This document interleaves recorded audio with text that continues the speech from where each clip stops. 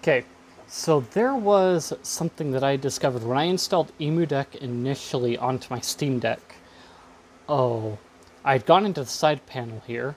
Come on. Better hit. And when I went into it, I found this new little like Decky thing. So when you install EmuDeck and you go with the advanced user options or the expert user options, it installs Decky with power tools. And so what Decky is a plugin loader for the Steam Deck UI that lets you load different plugins, that lets you like mega tweak things and things like that. So if we go into the storefront icon one here, it'll load up a page and it's got these different plugins that you can use to tweak and mess with your Steam Deck. So it's got all kinds of things and even plugins for just note-taking, which is actually pretty cool. And then it's got some legacy ones for older versions of Decky. So if we go into the options here, so it updates itself, so you've got a stable version and a pre-release version. As channels, you can manually install plugins from a URL, and then you can manage your plugins right here as well. So, like I said, you can see that I've already done some things with some of the plugins already. So like the ones I have installed, Power Tools comes with EmuDeck already, and what Power Tools does is it lets you dial in the performance of the Steam Deck, like really hard. I hadn't really messed with it. I had basically uninstalled most of the EmuDeck stuff before, but I still have RetroArch installed on my emulation SD card that I put in, which is not currently in right now, but I was not quite aware that this was installed. There are directions for installing EmuDeck, Decky launcher manually on their GitHub repo. So I never went through that, and it never uninstalled when I removed EmuDeck through the uninstall scripts, which is interesting. So yeah, that's something. So Power Tools lets you fine-tune the power that you're using, like knock down the number of threads you're going to use or set limits and things like that, and change charge limits and everything else. The other thing is Deck FAQs. It basically lets you reference like guides and stuff for your different games straight in the sidebar here. So maybe guide and walkthrough. Let's go with PC.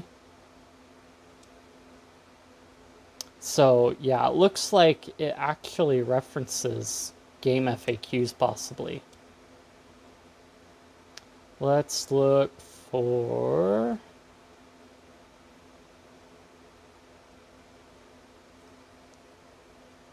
Actually, let's go with that one. That one might have a few more, yes. Well, that's weird.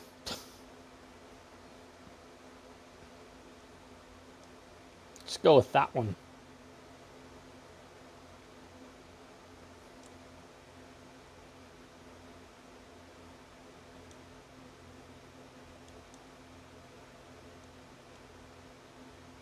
Okay, so yeah, it looks like it scours game FAQs for stuff about your games. So obviously older games are probably going to have a little bit more than like your newer games.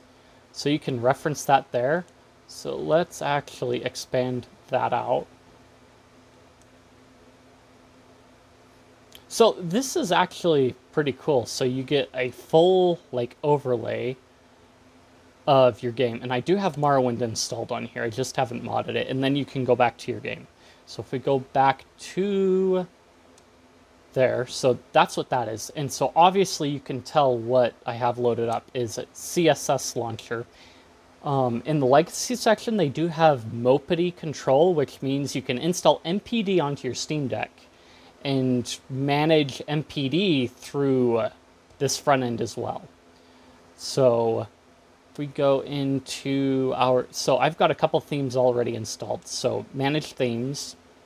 You can sort through all kinds of themes. keyboard themes, general UI themes, and things like that. So if we narrow it down to our keyboard, you've got your Steam Deck one, transparent, the enlightened one, and a couple others. I think this RGB one is looks a bit better than the one that Valve has on the Point Shop. So we can go into View Details and hit Install, and it'll tell us it's installed. And then we can go back, and then we can enable it.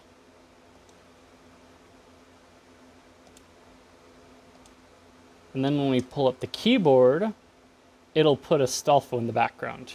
I do have the classic Half-Life one, or theme installed, so I just have to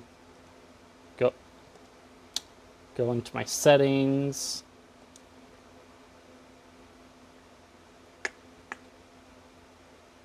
So, or was it? It's down, keyboard, here we go. Default theme.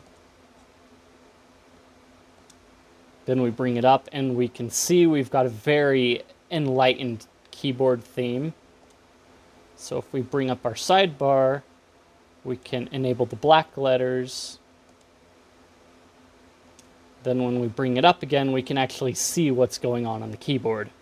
So yeah, it just changes the background, so looks like you do need the default theme installed.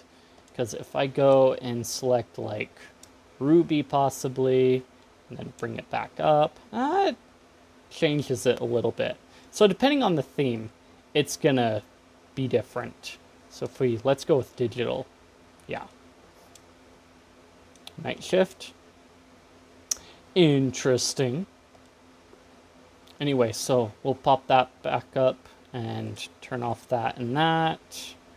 So the other thing is I can turn off the Obsidian, it turns it back to a classic one, and they actually have a classic theme for the Steam Deck homebrew.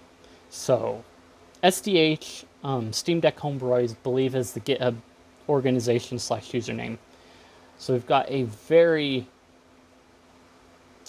classic Steam UI. Like, this is over a decade old Steam UI theme that is in like the classic Half-Life and everything. So if we actually go back and change turn that off and turn that on. So yeah, so Steam relies heavily on CSS for all of its theming on the Steam Deck. We can even go in and change our color to, let's go with green. Ooh, I think I like that a bit better maybe than the other. But yeah, we can change the colors, and that's how you can also write it otherwise too.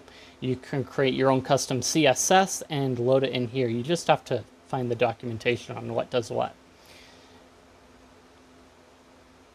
Okay. And then finally, music control. I don't have any music in here or media players going. So yeah. Let's see, Spotify, Cider, Chrome, Firefox, Strawberry. So yeah, if you're installing stuff through the Discover store, and you can control, it'll let you control the music from it. Install music. So there's the directions. So yeah. Anyway, that's kind of probably the most serendipitous tool that I've found that's really cool for the Steam Deck. It kind of like lets you do all kinds of things that sometimes the standard UI doesn't quite let you do. So you can do some like thermal limiting and what have you, and clock control. So for the older games, it'll work really well. For some of the newer games, not so much. If you enjoyed the video, be sure to leave a like, comment, subscribe, share the video. Algorithm really seems to like that, and it actually helps it get directly out to more people. And You can even join the chat and interact when I'm not online or what have you in Discord, Guilded, XMPP, and check out my streaming stuff. Links are all in the description places, and I will see you guys later.